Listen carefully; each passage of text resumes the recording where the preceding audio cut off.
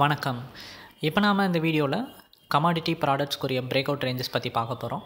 இந்த break out ranges தெரிஞ்சுக்கிட்டிங்கன்னா நீங்களே ஓனாக ட்ரேட் பண்ண முடியும். அதுக்கு இந்த வீடியோ உங்களுக்கு ரொம்பவே ஹெல்ப்ஃபுல்லாக இருக்கும். சேனலுக்கு புதுசாக வர்றவங்க சப்ஸ்கிரைப் பண்ணாதவங்க சப்ஸ்கிரைப் பண்ணிக்கோங்க. சேனலினுடைய நேம் NSE கமாடிட்டி ட்ரேடர். அது செலக்ட் பண்ணிங்கன்னா ஹோம் பேஜ் லோட் ஆகும். ஹோம் பேஜில் strategy orient indicator orient videos நிறைய ஆட் பண்ணியிருக்கோம். அது பார்க்குற மூலிமா உங்களால் மார்க்கெட் நாலேஜ் கெயின் பண்ணிக்கலாம். இது போக நாங்கள் அட்வான்ஸான ட்ரேடிங் ஸ்ட்ராட்டஜியும் லெவல்ஸும் ப்ரொவைட் பண்ணுறோம். அதை பற்றி டீட்டெயில் எதுவும் தெரிஞ்சுக்கணும்னு நினச்சிங்கன்னா வீடியோ கீழே இருக்க நம்பருக்கு கான்டாக்ட் பண்ணிங்கன்னா கைடன்ஸ் கிடைக்கும். டிமேட் மற்றும் ட்ரேடிங் அக்கௌண்ட் ஓப்பன் பண்ணணும்னு நினச்சிங்கன்னா வீடியோ கீழே இருக்க லிங்க்கை கிளிக் பண்ணிங்கன்னா அக்கௌண்ட் ஓப்பனிங் ப்ராசஸ் ஸ்டார்ட் ஆகும். Crude oil first crude oil மார்னிங்கில் என்ன நடந்துச்சு அப்படின்னு சொல்லிட்டு பார்த்துடலாம். ஸோ அது மூலிமா நமக்கு ஈவினிங் எப்படி ட்ரேட் பண்ணலாம் அப்படின்ட்டு ஒரு ஐடியா கிடைக்கும். மார்க்கெட் மார்னிங்கில் பார்த்திங்கன்னா ஓப்பன் ஆனதே நல்லா ஒரு கேப் அப்பில் 3870 ரேஞ்ச் கிட்ட ஓப்பன் ஆச்சு. ஸோ மார்க்கெட் பார்த்திங்க அப்படின்னா கொஞ்சம் ரொம்ப நாளாக டவுன் வந்துட்டு இருந்தது. கொஞ்சம் ஸ்டேபிள் ஆகி ஒரு 3700-800 இந்த ரேஞ்சுக்கிட்ட தான் ஒரு டேர்ன் ஓவர் ஆகிட்டு இப்போதைக்கு கொஞ்சம் நிற்கிது. ஸோ இப்போ இருக்க வியூ படி பார்த்தீங்க அப்படின்னா 3800 ரேஞ்சுக்கிட்ட மார்க்கெட் டேர்ன் ஓவர் ஆனாலும் பெருசாக அப் ட்ரெண்டில் உடனே டக்குன்ட்டு மூவ் பண்ணி மேலே போக மாட்டேங்குது. கொஞ்சம் ஸ்லோவாக ஸ்டெப் பை ஸ்டெப்பாக தான் மார்க்கெட் போயிட்டுருக்கு. ஸோ இப்போ இருக்க வியூ படி பார்த்திங்கன்னா 3870 ஓப்பனிங்கில் நல்ல ஒரு இதில் ஓப்பன் ஆச்சு. ஓப்பன் ஆனதுக்கப்புறம் பார்த்திங்கன்னா 3870 ஒரு ரெசிஸ்டன்ஸ் மாதிரி ஃபார்ம் பண்ணிவிட்டு அந்த ரேஞ்சுக்குள்ளே பார்த்திங்க அப்படின்னா மேலே அதை தாண்டி ரொம்ப 3875 அதெல்லாம் தாண்டி போகாமல் அதுக்குள்ளே ஃபுல் ட்ரேடிங் பார்த்திங்க அப்படின்னா உங்களுக்கு க்ரூட் ஆயில் போய்கிட்டு இருக்குது. அதே மாதிரி டவுன் சைடில் கீழே இறங்கும்போது கூட மார்க்கெட் 3840 ரேஞ்சை இது பண்ணிடுச்சு.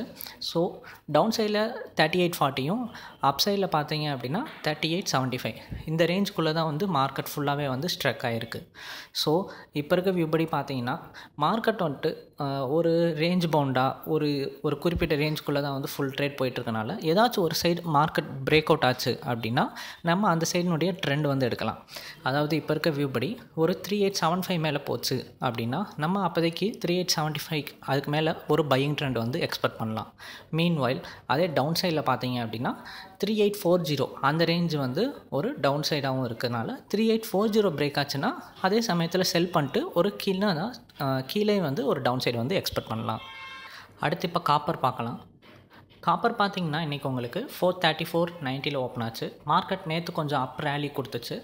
பட் இன்றைக்கி மார்க்கெட் பார்த்திங்கன்னா ஓப்பன் ஆகி சேமாக எடுத்துகிட்டு ஃபுல் டவுனில் மார்க்கெட் பார்த்திங்கன்னா டவுன் சைடு வந்துச்சு. டவுன் சைட் பார்த்திங்கன்னா 431.50 ரேஞ்சுக்கிட்ட ஸ்டேபிளாக இருக்குது. பட் மார்க்கெட் பார்த்திங்க அப்படின்னா என்ன தான் 431.50 இருந்தாலும் இன்னமும் 430 ரேஞ்செலாம் கட் ஆச்சுன்னா இன்னும் டவுன் சைடில் தான் காப்பர் போகும்.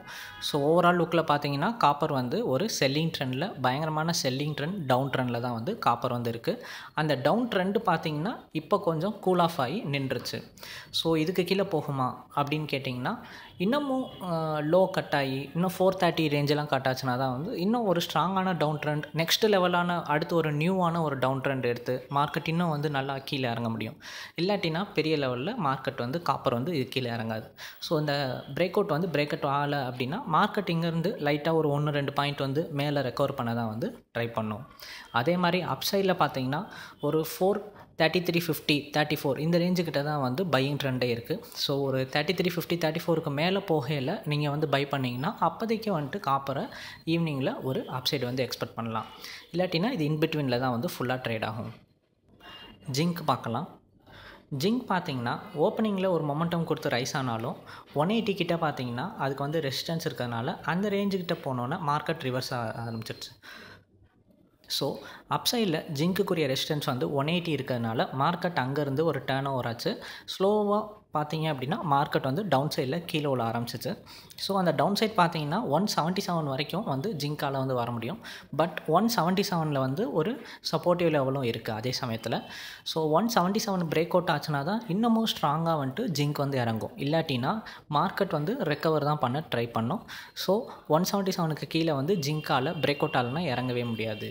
அதே சமயத்தில் மார்க்கெட்டுக்கு அப்சைடில் ஸ்ட்ராங்கான ரெசிஸ்டன்ஸ் பார்த்திங்கன்னா 180 கிட்ட இருக்குது. அதே மாதிரி இதனுடைய சேஞ்ச் ஓவர் பார்த்தீங்க அப்படின்னா 178.50 கிட்ட இருக்குது. ஸோ 178.50 கிராஸ் ஓவர் ஆனாலே மார்க்கெட் ஒரு வாலட்டைலாக ஒரு இன்பிட்வீன்லேயே ஃபுல்லாக ட்ரேட் ஆகும். அந்த ரேஞ்சுக்குள்ளேயே தான் போயிட்டு வரும்.